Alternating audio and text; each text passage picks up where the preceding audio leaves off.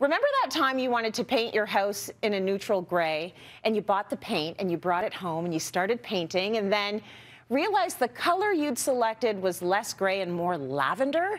I'm sure this has happened to many of us, and I can't promise for sure that it won't happen again, but we can ask Sharon Grech for tips to help us pick out the color we really want for our next paint project. Sharon, I hate to say it, it's happened to me, and I've been hosting the show for quite some time. So let's start by talking about, before we get into this lesson, what's happening behind you, because I know you've got a project underway. Yes, it's pretty obvious, isn't it?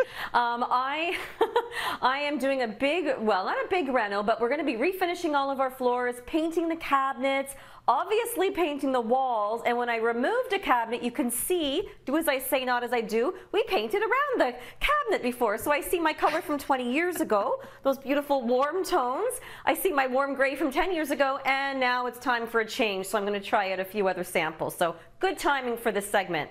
That's awesome, though. It was a very happy yellow, but I love the fact that you can keep it real, and we can even see, you know, the designers even have this stuff going on, so it's good. Let's get to the lesson at hand now, Cher. Learning how to pick a paint color is tricky. Yes, it is tricky, Tracy. I'm not lying if I say that, but it's also tricky to pick any material when you're doing a home reno project, especially when you're looking at neutrals. I think it's far easier when you want to choose like a purple or a green or a red or a blue than it is when you want to choose a neutral, because the word neutral is actually really deceiving. We think it means lack of color, but in the world of paint and in the world of decorating, it actually doesn't. Those beautiful neutrals that we love so much actually do have a relation to the color wheel. They're not actually on the color wheel, but they do have a relation to that, and the colors are made up with other pigments, reds, blues, greens, oranges, as well as black and white. So it's definitely a little bit deceiving, but again, if you think of neutrals as having a relationship with the color wheel, it really helps you. Yeah, so what you're saying is basically neutral is not really neutral. I mean, I've got a bunch of neutral paint chips here, and you can see that it can get kind of confusing there. Like, there are a lot of ways you can go, and that's why your gray sometimes ends up lavender. So how do we find the right one, right, in that sea of grays? Exactly, Trace. It is really confusing, but at the same time, it's all those beautiful colors that make those neutrals so complex. That is what's so appealing about them. When you think about, you know, just mixing a straight gray with black and white pigment, which we don't actually do really in paint, it can be very neutral technically, but it's also kind of sterile and boring. You know, you need to add pattern, you need to add other colors, you need to add contrast to really rev it up. I mean, I wore my grout fit, as my daughter would call it. Think about the undertones, the temperature. Don't just think about the gradation like I have in my sweater, you know, from light to dark. I find people so often get so worried, oh, is that going to look too dark in my house, or is that going to look too light? And they focus this way on sort of the values, as opposed to thinking about the underlying color and the undertone and the temperature, which is also really important. Okay, so that is key. And I think you'll notice, like, if you just did the white and the black, the gray looks flat. And none of us are really looking for flat, right? Yep. So we're going to talk about undertones later in the show. But what do you mean by color temperature? Because that's key. Okay, so color temperature, Tracy, if you remember our color wheel, we know that it's pretty much split in half. We've got the warm colors, the reds, oranges, and yellows, and then we've got the blues, the purples, and greens. Greens are a bit funky, as we know. They kind of go on both sides. But for the most part, the color wheel is split like that, and although the neutrals aren't, again, they're not on the color wheel, it's not so obvious, they do actually have a relation, as I said, to those warm and cool colors in the color wheel, and knowing that will really help you to determine the tone. And in fact, I wanted to really just dive into that. I've actually sent down to you two of Benjamin Moore's most popular neutrals, grays, and we're going to kind of just take a look at them individually and separately to see if you can really notice the color temperature, whether one's warmer or cooler. So take a look, Trace, at that first one on the left. Actually, I think it's the only one on the wall right now. Yeah. Take a look at that one and describe it to me. And this is how committed she is. She comes down here and puts this stuff up so she can test me from home. You see what she does?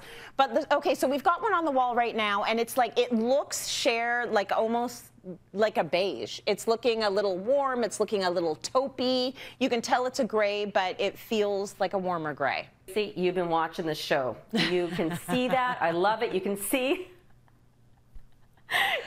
the warmth in it, right? I mean, it does have a warmth in it. And again, we say it's a gray. It's Revere Pewter, which is one of Benjamin Moore's most popular colors, and people love it because it kind of bridges that warm and cool, and it can actually look different in different lighting, which we'll talk about later. But again, yes, it does have the warmth. But why don't you take a look at the other one on the table and kind of look at it separately and describe our other color. Okay, so this is obviously another gray, but it almost looks like a baby blue. So it almost, there's a blue tone to it. I would say that this is a little bit on the cooler side. Absolutely, Trace. That is Coventry Gray, and in relation, it is definitely more on the cooler side. It doesn't actually have a lot of cool in the formula, but it does read more cool. It's a bit more of a neutral gray. They put them up together so you can really, really see, because sometimes when you're looking at that chip in the store of Coventry Gray or Revere Pewter, you look at it individually and it just looks neutral. So it's not until you put it in relation with other colors and other furnishings that you can really see the color temperature. So how does that look now? I'm just happy I got it on. Yeah.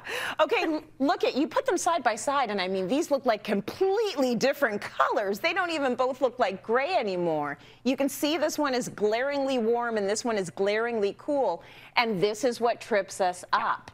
If you're not able to put the colors side by side, you get it home and you've got something you thought was gray and it's blue, or you thought it was gray and it's yellow. So they look very different here side by side. Exactly. Comparing is a really great tip. Like, compare it to whatever you can, but certainly mix it in. As I was saying before, instead of just looking this way, look at the colors beside, and on the strip chip, on the fan deck, look at the other colors and get an idea, and bring a few of them home. Look at Coventry Gray and Revere Pewter, which you've probably seen lots of photos of. They're both beautiful colors in their own right, and they can look very neutral in space, but make sure you're choosing the one that kind of blends in with the furnishings that you have. So take a look at it that way for sure. And then, you know, I think it's important to think that color on the wall takes up the most visual space really in the room, so it really does set the tone. And that's why sometimes you walk into a space all neutral, but you're like, something's wrong. It's usually because the undertones are mismatching. It's a gut test, it's a feel test, and the more you get it wrong, the more you will get it right. Exactly. And you know what?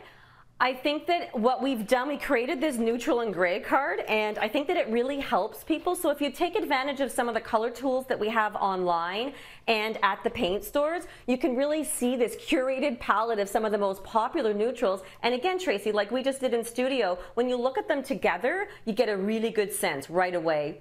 That's a little bit warmer, that's a little bit cooler. So again, it helps to narrow down those options for you. Sharon, I feel like I've gone through a university lecture. I should have been taking notes.